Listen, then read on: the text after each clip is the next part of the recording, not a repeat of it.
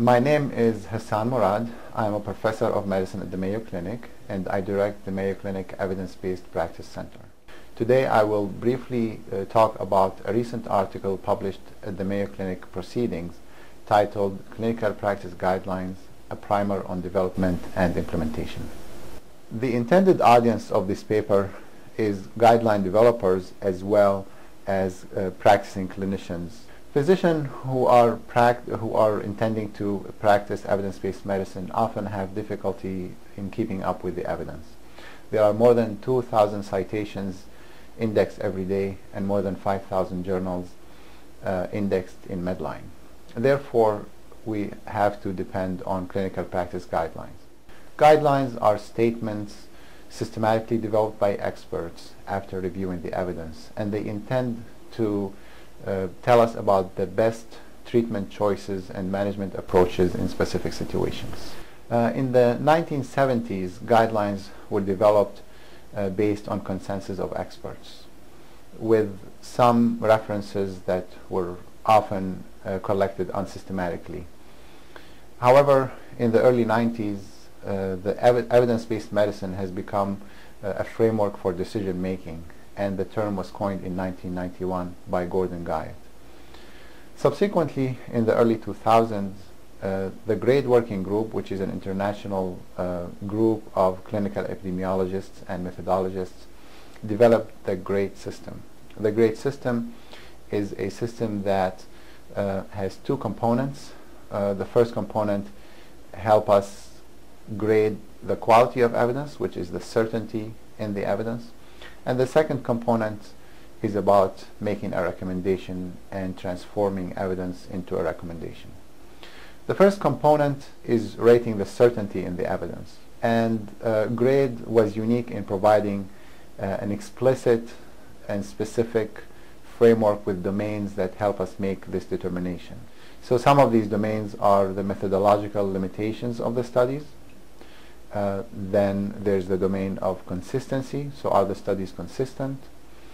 The other domain is directness, so is the evidence direct, meaning do the patients and interventions in the literature, do they differ from the ones that are intended to be targeted by the guideline? And also GRADE looks at precision, which is would our decisions differ across the boundaries of the confidence interval? So if the upper boundary were to be the truth versus the lower boundary, if our decision differs, then the evidence is imprecise. So following this framework, we can reach a final determination of the quality of evidence. And then for transforming evidence into a recommendation, there is also explicit factors that help us in making this transition. These factors include patients' values and preferences, availability of resources and cost, and the balance between benefit and harms, as well as other factors such as acceptability of the intervention by patients and physicians, equity, and also feasibility of the intervention to be implemented. So the GRADE system has been used by over 100 organizations and has become, to some extent, the gold standard in guideline developments. Subsequently, the Institute of Medicine, which is now called the Academy of Medicine, the National Academy of Medicine, developed a criteria for trustworthy guidelines that reaffirmed the GRADE framework and actually made rigorous guideline development more compelling.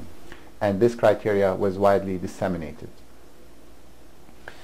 So the final point I would like to make is people often wonder, do guidelines actually improve patient outcomes? And the answer is yes. So there are many studies that showed that patients who were treated following guideline recommendations have lower morbidity, mortality, and sometimes cost compared to patients who were not. And this was shown in a variety of conditions. It was shown in heart failure, atrial fibrillation, pneumonia, breast cancer, and other conditions. So guidelines do help improve patients' outcomes, but adherence to guidelines is actually quite variable.